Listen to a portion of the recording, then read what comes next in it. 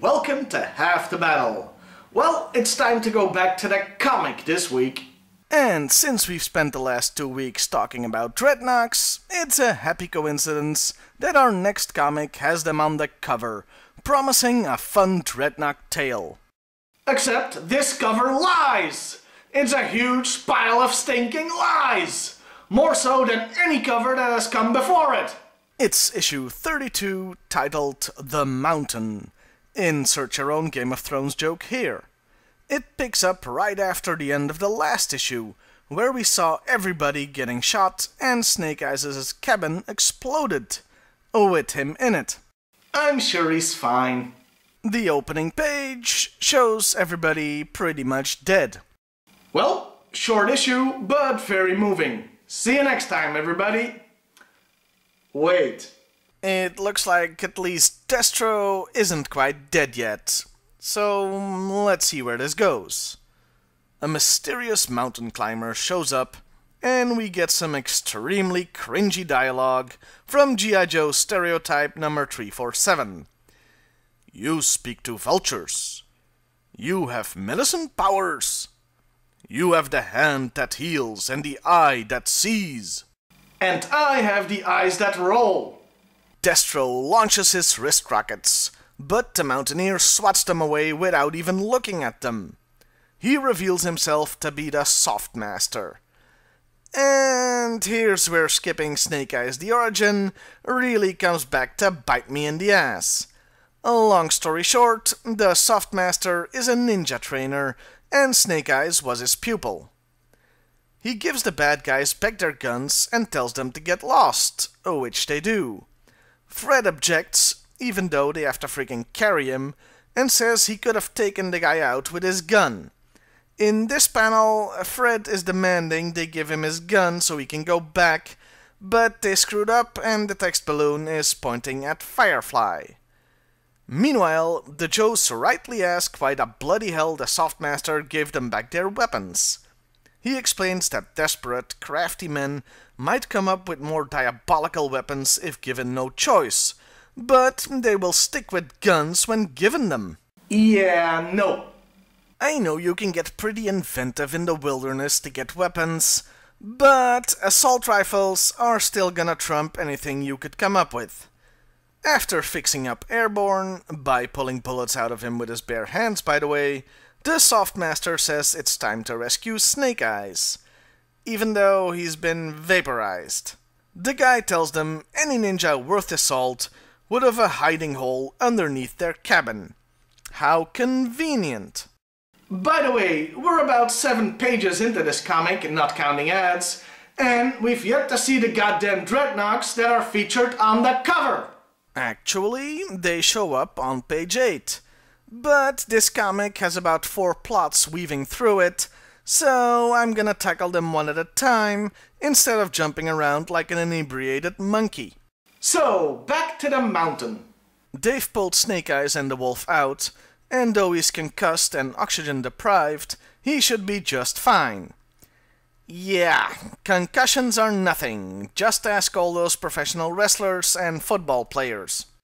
All those dead professional wrestlers and football players. Yeah, you know what? I got a concussion once when I was 13 years old. It took me 2 weeks just to be able to eat solid food again. So, when in fiction or reality, people treat concussions like it's just stubbing your toe, it pisses me the hell off. Anyway, Spirit goes off to find food and firewood, even though he's hurt. The healthy fat ninja doesn't go, because as a Native American, of course Spirit is best suited to do that.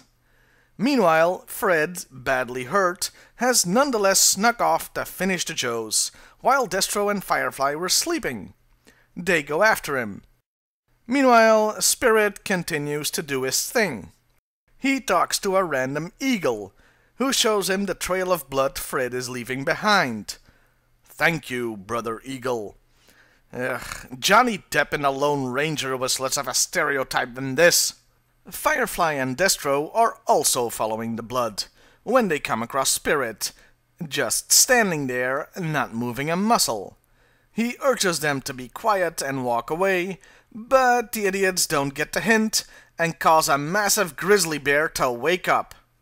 While Firefly and Destro get a lecture about who can prevent forest fires, Fred has gotten back to the cabin. He's confronted by the Soft Master, who bluntly states if he wants revenge on the Joes, he'll have to shoot him first, only for the comic to switch back to the bear. Even within the mountain story, they're jumping around. Spirit, Destro, and Firefly, the latter two having assault rifles they're not using by the way, are climbing a tree to get away from Yogi. A Firefly drops a satchel charge to kill the beast, but Spirit intercepts it. And here, I have to admit to my own surprise, that Spirit does something shocking that I totally didn't see coming. He says the explosion would bring down the tree, so he jumps down, throws the satchel around the bear's neck, and runs away. The bad guys think he's distracting the bear, but no, he saves his own ass, letting the bear go back to the tree, where it explodes, damaging the thing enough so it cracks, making it careen down the mountain and off a cliff, with Destro and Firefly still on it. Holy crap! Given how stereotypical this guy has acted up until now, I expected some friend of nature bullcrap where he talks to Brother Bear and all that nonsense. But he just straight up kills the animal, attempting to take out the bad guys in the process. That's cold, dude. That's ice cold. Destro and Firefly survive this, because of course they do, by landing tree first into a convenient river. And not on the inconvenient logs just feet away. They get on the logs, and so drift to safety and out of the comic. They should be dead, but whatever. Spirit makes his way back to the cabin, where he finds Fred laying dead. The Fat Master explains he just keeled over.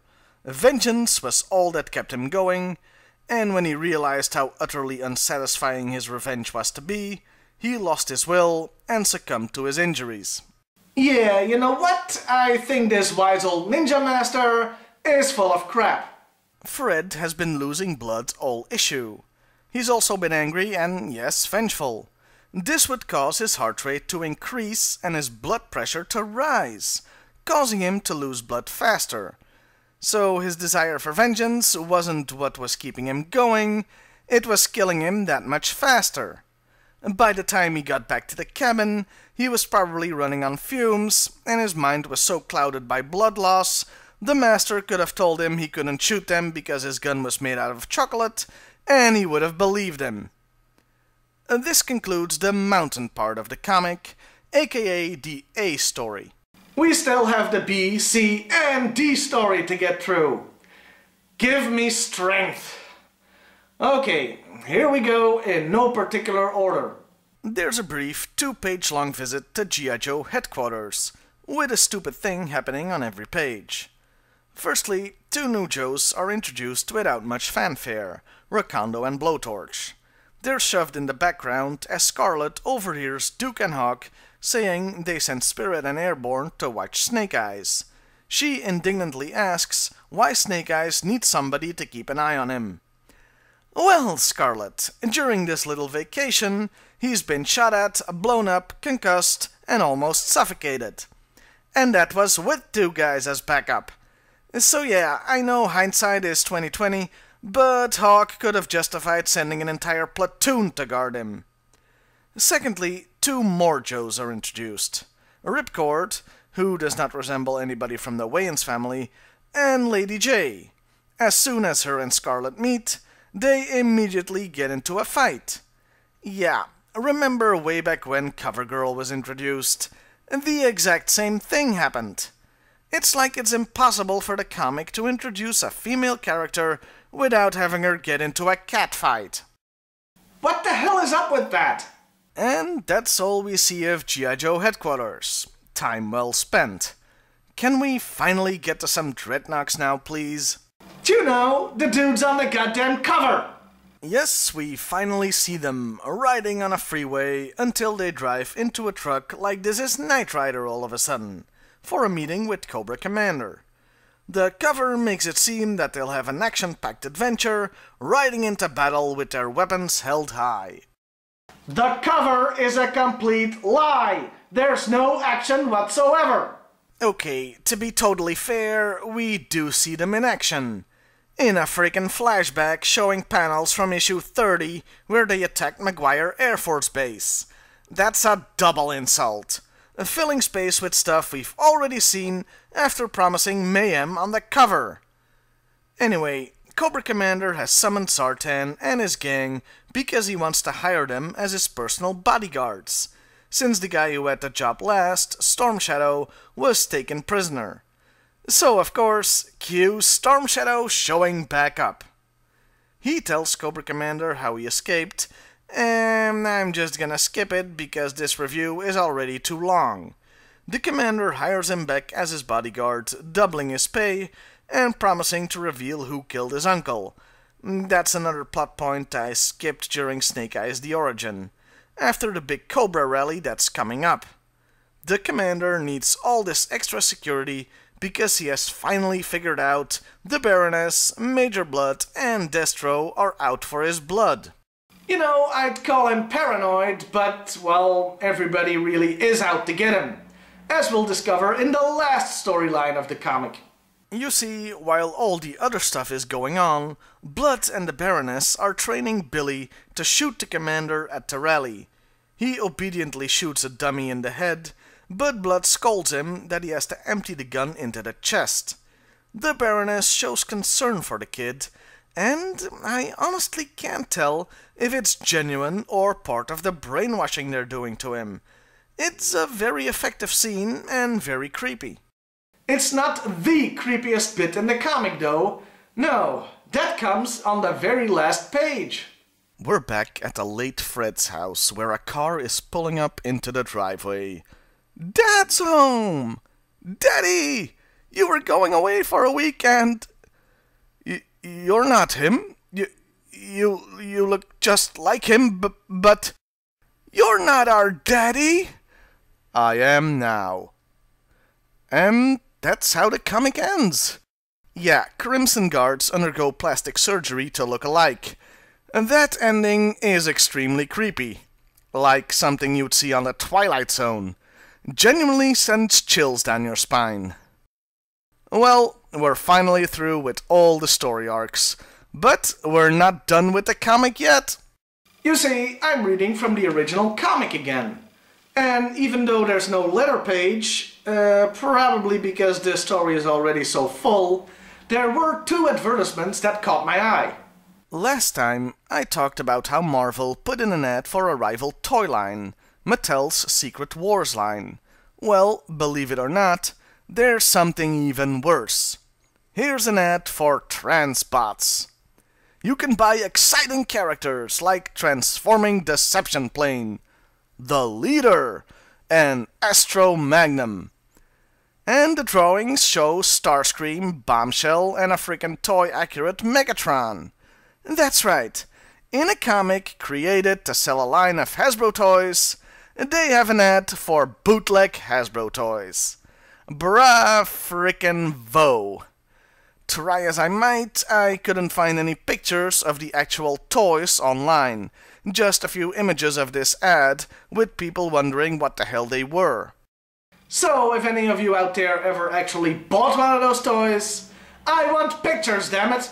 The second ad I want to mention is for a G.I. Joe VHS tape.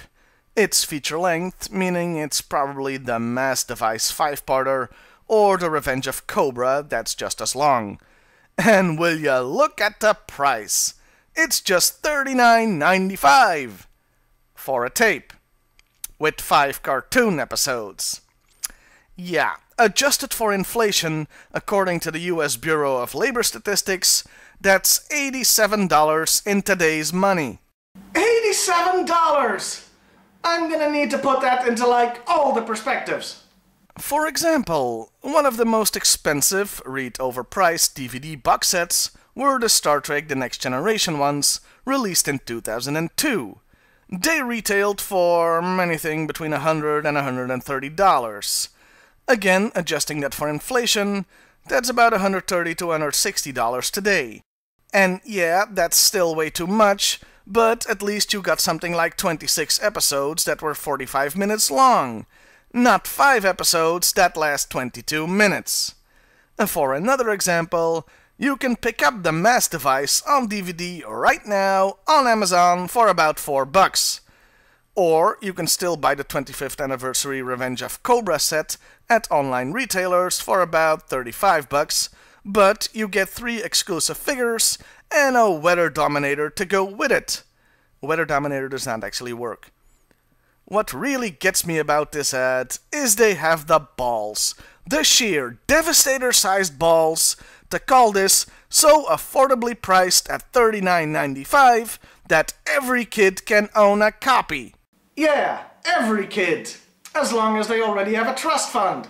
And that was The Mountain. And this issue really was packed to the brim with stuff, wasn't it? 4 separate story arcs, 4 new characters introduced, and the return of Storm Shadow and the Softmaster. Holy crap! I feel like I just went through a 7-course meal. And you know what? It tasted great. When the things I bitch about the most in a comic are the advertisements, you know the story itself was a winner. The only part I didn't like, and was completely superfluous, was the goddamn Dreadnought flashback that was only in there to justify the lying, cheating cover art. They could have picked literally anything else in the issue to put on the cover. Like Fred standing over defenseless Joes with his gun, or the bear attack. Hell, if you still want to have a lying cover, show Billy shooting the Cobra Commander dummy. Instead, we got the Dreadnoughts, who were barely a C-plot. Overall, though, this was a great jam-packed issue I can really recommend.